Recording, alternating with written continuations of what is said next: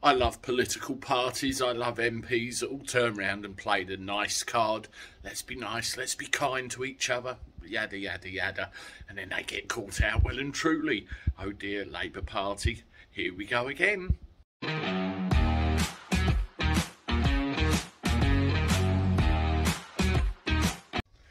How do everybody? Welcome back to the channel for a Friday. Hope you're doing all right. I'm not too bad. It's been a good day actually, work-wise and everything else-wise. Let me know what you've been up to, and that's the way we do it. Well, Labour Party, namely Mr. Neil Coyle, the I suppose you call him Honourable MP, apart from his behaviour in a certain Westminster bar a little while ago.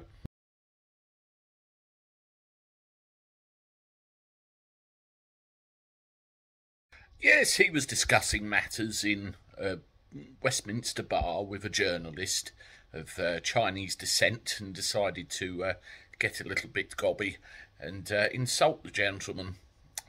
He walked off after this exchange, and you know, the Chinese descent journalist tried to defuse the situation and go bye. Well, what did Neil Coyle do in return? Not very good, not very professional for a sitting MP now, is it? And I'm sure that the alcohol doth flow in that situation. I know it would if it was a bar in Margate. Well, this gentleman decided he wasn't happy with Mr. Coyle's response and decided to dob him into the speaker. And he has been banned, this is Neil Coyle, from all bars on the Westminster estate for the next 6 months. But it goes further than that. I think he needs a new whip too.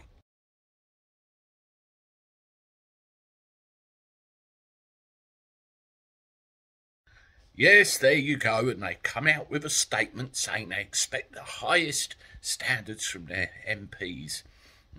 Tory scum, do you remember that? And various other things. What about suspending those types of people? Or isn't that a done thing? Maybe one rule for one and one rule for the other, I don't know. But in any event, this behaviour was unacceptable and better should have been, you know, displayed, I'm sure. But there you go. Mr. Coyle needs a new whip.